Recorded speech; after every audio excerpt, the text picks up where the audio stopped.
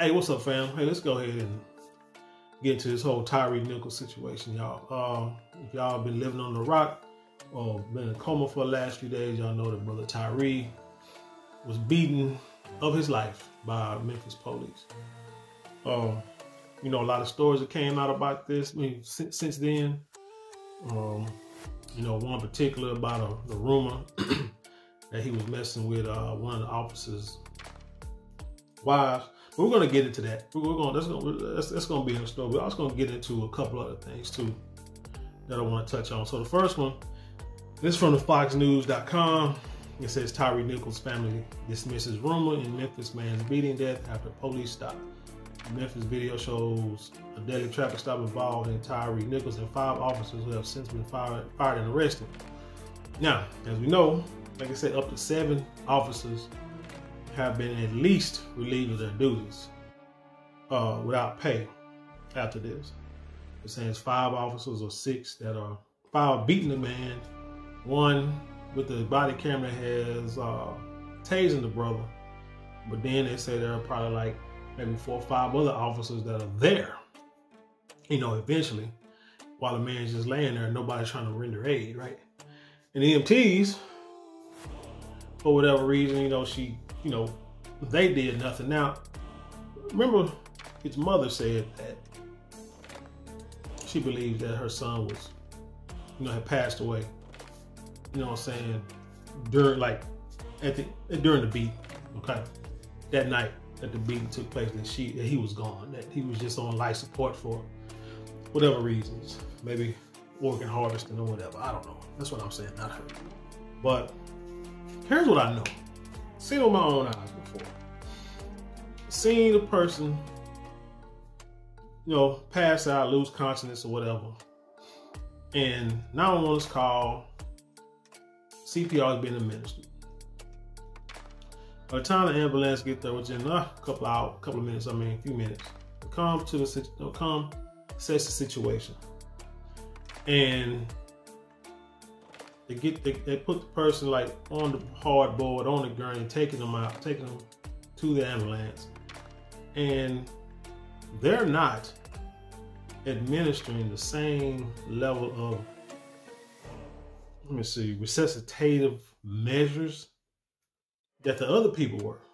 I mean, barely even, they're doing like CPR, but I've seen a guy put the unconscious person in the ambulance doing CPR like with one hand.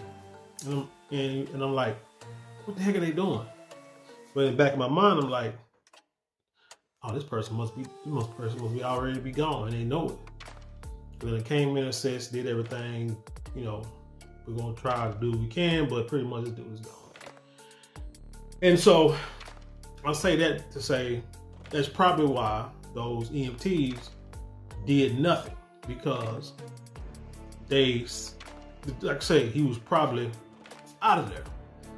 There was no need, as they probably felt in their expertise, that to do anything. Probably all of them felt that there was no need to do it, because if he was breathing, I believe, now unless he, you know, done deleted a few police officers or people in their family, or did have an affair with one of the officers' wives or whatever, that would be the only reason I would see that they would not administer aid to the brother. But if he was, life was already have been snuffed out, then they're not gonna do it. Most likely they may assess him and say, oh, it's too late, we're not gonna do anything. But for, to save face, they're gonna go on TV and be like, hey, they didn't do what protocol is, you know what I'm saying, no matter what they thought or felt, you know what I'm saying, they should have did this, that, and the other. They didn't, so they gotta go. Not saying what they did wasn't justified, it just was not protocol. You feel what I'm saying? So Brother Nichols' mother may have a basis, may have been right about that. So let's go to this. So let's continue reading this article. It said a rumored relationship between Tyre Nichols and a wife or girlfriend of one of the 5 Memphis police officers accused of his deletion is not true, according to his stepfather. Speaking at a prayer vigil in Memphis Monday night, Rodney Wells sought to dispel the idea of a prayer vigil outside his home in Memphis Monday night, just yards from where his 29-year-old stepson was beaten senseless earlier this month. Quote, "My son was not messing around with one of the officer's wives," he told supporters outside his home in Memphis in a video shared by Fox 13. That's just a rumor. Here's my question. You know, Brother Wells don't want to sound disrespectful or seem indifferent or have no compassion about the situation, but how would you know? How would you know that he was not? How would you know that he was not having a relationship with anyone, especially if she was a married man? I mean, she was a married woman or in a relationship with a police officer. How would you know? Because it's not something that I would think he would put out there to the world. See what I'm saying? I mean, how many people have we known in the past and we heard that, you know, person has died, you go to the funeral, and all of a sudden 2, 3, 4 kids, 2, 3 baby mamas come out the woodworks and nobody knew they even existed. See what I'm saying? So, or someone's about to get married, then all of a sudden the mistress come out the back with a baby in hand, talking about, oh no, this ain't gonna happen. I mean, so not saying that it did, I'm just saying, how would you know? My thing is, just don't go out there and put out just facts. Put out statements that's facts when you don't know what may have actually happened. You feel me? Okay, so it said police tried to cover it up. Wells continued, "They are still trying to spread rumors about my son that are not true. I really don't understand why they would spread that rumor, because that'll make the situation worse. Because from what I hear, and I didn't watch the video, people say if you watch the video, you see that they, you know, they beat this man, they like stood him up and then kept, you know, and was punching him in the face. It was like a personal attack. And you didn't see the beginning of, you didn't see him getting pulled over or whatever, the initial confrontation. All you see is him breaking free from them and taking off. Little man getting beat down by 5 monsters. The police initially stopped Nichols at Rains and Ross Road at 8:22 p.m. for alleged reckless driving, which means, I don't know if he's driving reckless or not, right? He broke free and ran to Castlegate, which means he was out the car for whatever reason, and for some reason took off running. We don't know why, probably never will know why. I'm sure one of these people gonna snitch though. I'm quite sure one of them will. Just a few yards from his mother's house when police caught up with him again. I think his mother said he was like 80 yards from the house. You know, to know that my son was calling out my wife's name and we were not able to hear him to help him was devastating, Wells said. Attorney Ben Crump, right on cue, and Antonio Romanucci, who are representing Nichols' family, did not respond to Fox News digital requests for comment. And implicated officers do not appear to reference an alleged affair at any point in the 4 videos released Friday. Rumors nevertheless swirled after the animosity shown in videos that captured the January 7th encounter, which led to charges, the deletion charges against 5 police officers in the city's anti-crime Scorpion unit, which has been disbanded. And we know the Scorpion unit, I don't know what the acronym stands for, but it's just like they had in, let's say in LA, Chicago, hell, they probably had them in Dallas. These gang units and stuff, they just go out just hunting young black boys down, and you know, for whatever reason, and black men down for whatever reason. And you know, it's kind of like, what do you call it, like a legal way of, what do you call, you know, just being able to just pulling people over, you know, just you know, pulling people over because of their color, or because they're in the wrong neighborhood, or for whatever, yeah, in the wrong neighborhood or whatever, you know. That's all it's for. Nichols spent 3 days in the hospital before succumbing to his injuries, according to the police. Like I said, according to his mama, he was already gone. And again, if the EMTs didn't render aid, most likely he was already gone. In the first body cam video showed the officer arriving to a traffic stop in progress. So where is the video that happened before then? Officers wrestle with Nichols on the ground before he breaks free and takes off running. So man, little slippery dude was, you know what I'm saying, had skills, huh? They caught up with him less than a half a mile away. 2 body cams and a pole-mounted camera captured the ensuing struggle. See, officers can be seen punching and kicking Nichols, hitting him with pepper spray, and beating him with a baton. And they said them batons hurt, like seriously. Like it ain't like hitting him with a stick. They said them things are like dense. So if you get hit with a baton, they can pretty much break your bones in your body just with one hit. They hit you, man. Before they finally propped him up against the side of a car. Now, again, you prop somebody up, like I said, you want them to look at you before you take them out, huh? So he appears dazed and bloody. 5 officers each face more than half a dozen charges, including second-degree deletion. They have been identified: Demetrius Haley, Tadarius Bean, Emmett Martin III, Desmond Mills, and Justin Smith. Additional officers, sheriff's deputies, and fire department members have been suspended, and internal investigations are going on, according to authorities. So then my next question is this here. Since I got you here,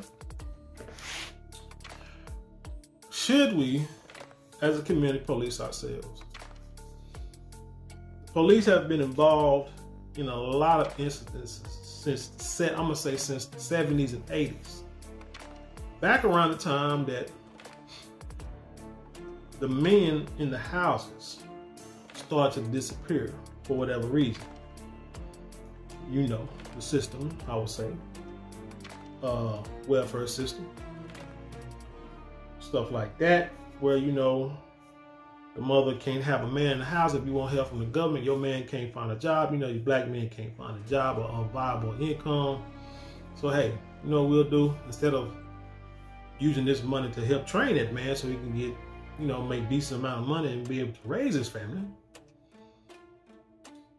and not be in the slums, we'll give you the money. We'll give you food stamps, free medication, hell, we even pay for your housing. If you want to go to school, we can do that too. You don't have to go. And we'll do that until them kids get grown. You just got to make sure that man's not in your house. And a lot of us believe that's where it all started. And that's where real life ended.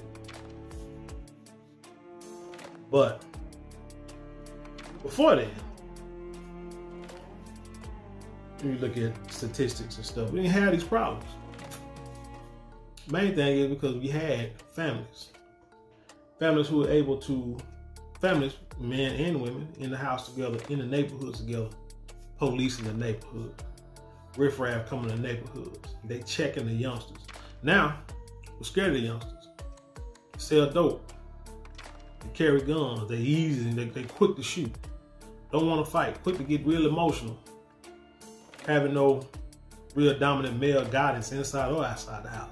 Because a lot of them are gone. Maybe in the prisons or, you know what I'm saying? Because they wasn't raised by a dad. They had babies and they ran off. See what I'm saying? So, there's a lot of reasons why our neighborhoods are the way they are. And also, but here's what I think is missing. Or I think we should, with one of the options we should have. Like I say, there are a lot of, like I say, men missing in the houses in the neighborhood. So why don't we do this? Why don't the government, since they want to be all in our business acting like they're helping us, but they're really not, why don't they bring back, or why don't they make military be an option for the youngsters? You know, because I believe that would be a very valuable resource. I know a lot of people are not going to agree with me, and I don't agree with myself, because I'm in my 40s now, and I always said, you know, growing up, I wouldn't join the military. I just wasn't made for, you know. And, you know, at first, wanted to be in the army back in the day. After watching Rambo, you know, thought, oh man, I'm gonna go and join the army, jump out of, you know, become a trained killer, jump out of trees, you know what I'm saying, and destroy the enemy, take out the enemy, you know, by myself, be a superhero. thought about that as a kid until I saw the movie Platoon. Or was it Full Metal Jacket? No, it might be Hamburger Hill. One of them doggone movies where first scene, this dude just drop out of the sky and his stomach is tore open. I'm like, nah, I ain't gonna be able to do that. You know, I'm gonna find something else to do besides that, because that's not gonna work for me. But anyway, but seriously though, that's just what I'm saying. That's my preference. But a lot of times as youngsters, truth be told, we can't give kids preferences. By the time you gotta make people, even grown folks, do what they need to do and not what they want to do, right? So I'm thinking as the youngsters, and I think the reason why I think this would be a viable option is because of military. I feel you could probably control and monitor easier than you can all these individual police departments. Put your youngsters in the military, because you got to start with civil service at 17 or whatever. I mean, they can make you do what they want to do. So, when they're in the high school, they can go to military school or whatever. I mean, it don't have to be military, period. Per se, but just somewhere where they can learn discipline and structure, especially for these kids who don't have a solid foundation. Because you remember back in the day, I don't know how it is now, but that used to be one of the things a lot of people went to, was to the military. Like when they got out of high school, that was like the only option that they had. They couldn't afford college, couldn't make enough money in the little town they was in, so they went and joined the military. So, I got family members, uncles, cousins, who did just that, and some of them retired from the military, made good money, living good on retirement. You know what I'm saying? They solid individuals. You know what I'm saying? No problems. I think you may have to bring that back. 2, if you're gonna join the police force, there needs to be at least a 2-year minimum of training. Especially now, because you see the problems that are happening. You can't train people to use a gun, to take action, to make life and death situations, make life and death decisions, at a moment's notice, and only train them for a few weeks and think they're gonna always make the right decision. See, you got a problem. There's a shortage. Think about this. There's a shortage of nurses. There's a shortage of policemen. Nursing is a shortage. But they're not, and back in the day, nursing, all you need was like a certification. Now you need at least 2, 4, or more years to get a nursing degree. They're not going to go back to certifications for nursing. But policemen, and nursing, and doctoring or nurse practitioner, whatever, take, like I said, take years, and then you got to take a test, and then you still got to get on the job training. Policemen, there's a shortage of policemen. They make life or death decisions every day, whether it be their life or the life of the person that they're going to the patrolling on. And they only got to take like a class for a few weeks. Training, just gotta be physically fit, take a freaking test, and now you're a police officer. And they put you out on the beat. Brand new, going against these seasoned criminals, who a lot of them been doing what they're doing for years. But you just starting out. So my thing is, and I know in some countries, I think it's the policemen and even like prison guards. I think they have to be trained, go to school for like 2 years before they actually can get into those fields. And so I think that's what needs to be happening. We can holler, defund the police all you want to. That's not gonna solve the crime problem, because okay, you get rid of police, now what? Now you got nobody that nobody's worried about. Look at Louisiana back when they had those laws where that if you were accused of deleting somebody and they put you in jail, they had like 48 hours to prove it or they gotta let you go. Which then they said that's one of the reasons why a lot of people wouldn't talk to the police down there, and how the deletion rate went up because the laws is all jacked up. So in other words, taking the police, the investigators and stuff pretty much out the equation after a couple of days. So imagine if you just defund the police and you just have less police than what you have now. Imagine defunding the nursing institute, nursing school. So now they can't put out as many nurses as you need. Then you have the situation like they had in Florida, where these schools then gave out millions of dollars worth of fake nursing degrees to like 7,000 nurses. You know what I'm saying? It's probably done because there's a shortage. It's probably one reason why they got into it, and they got greedy.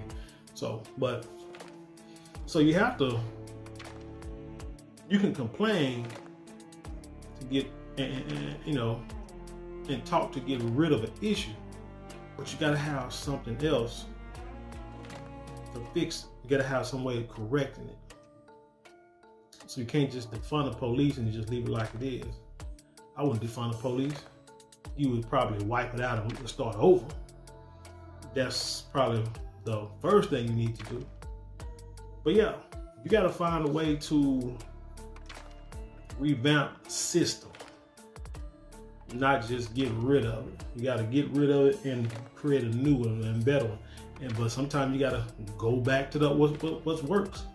If it works in other countries, why in the heck you don't think it can work here? You know, if like I say, if these people, these men have to go to, like I say, some countries, them boys have to go to military. They have to go to the military at age, 14, I think? But the crime rate is down.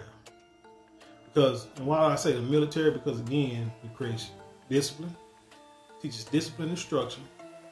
So when these young men get out into the world to start their own families and live their own lives, when they get to their communities, and it's a little riff-raff or a little crime or a little petty stuff, kids get out of hand, people get out of hand, you have a community that comes together to fix that situation. What is their story? Let me see. There's a story online. God, I just thought about it right now. But Google this though. There was a guy, I think he was in the military, and he was living in a neighborhood, bought a house in the neighborhood, and the quote unquote, I guess, street hoodlums, gang members, I think it was in Arkansas, but I'm not sure. They pretty much, I guess, either for some reason they got into it with him, and there were some threats, held to each side, yelled out to each side or whatever. And they threatened the military guy, not knowing he was military, okay? So he called his friends over and told them what was up. Said, hey, come over, we're gonna have a party. Everybody bring your weapons. They come over, have a party, bring the weapons, whatever the case. They see, let me see, and I'm paraphrasing the story because I don't remember the whole thing, but anyway, for whatever reason, the gang members in the neighborhood pulls up too close to his house. Somebody see him. They shut the lights off. Anyway, the whole battle ensues. My point is, the man in that house, military, was not afraid. He brought over buddies that he knew were not afraid. Gangbangers probably wasn't afraid either, or they probably underestimated the white guy. So they was out to have a shootout too. But my point is, you have men that you know that are going to defend the property, defend their life against people who threatening or trying to take their life, because that's one of the things that they was trying to do anyway. But anyway, that's all I got for this story. I'm hoping these officers, they do get charged. They are charged. I hope they actually serve jail time. Long jail sentences. I'm hoping that this would help find some kind of way to reform all police officers, officers and units, police units, or whatever you want to call it. The system, the police system as a whole. and to make this country safer and, you know, better to live in. Because it's only getting worse, it seems like. Until they can actually come up with a solution. When you have a problem, you don't come up with a solution. Bottom line, it's going to get worse. And you know that, so let's just do what we need to do. Hopefully everybody we all play our parts to do what we need to do to make the world safer.